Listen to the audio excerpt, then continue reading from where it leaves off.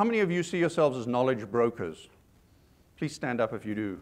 Are you in the knowledge broking business, connecting these people with those people, getting them to share the knowledge? Little bits. Okay. Unfortunately now, the world has moved and you've got to be a knowledge broker plus, which means three things. One is you've got to deliver the knowledge to people before they even know they need it. We have sensing algorithms. We have tools that watch when people open a new project code and we ship them stuff. We say you need this. We have all kinds of stuff that tells us you should know that your client has just attended a Deloitte webinar.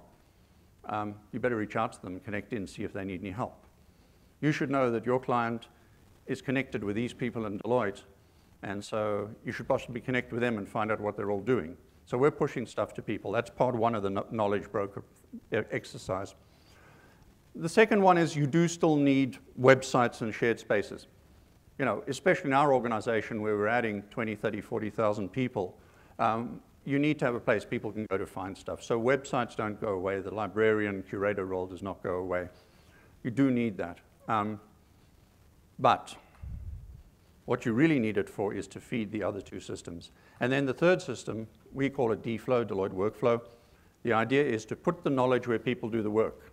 Right now, in most knowledge management, you go over here, and you check out a website, and then you go over here, and you do your work. Whether that's a SharePoint site, or OneDrive, or Slack, or whatever it is, they're separate. We put the two together. You get provisioned with a D-Flow site when you're doing a pursuit, and it comes preloaded with all the stuff you need to win the work. I'll show you the numbers on that in a little while. It's kind of a fun way to do things, and I think our guys are showing a demo of it. But if you need one, please give us a shout. And there's two kinds of knowledge in this. One is knowledge about process. So basically, how do you do this kind of project? I'm being asked to do a cyber threat analysis. Generally, how do I do it? So that's a Chevron model and shows the phases. And then there's knowledge in process.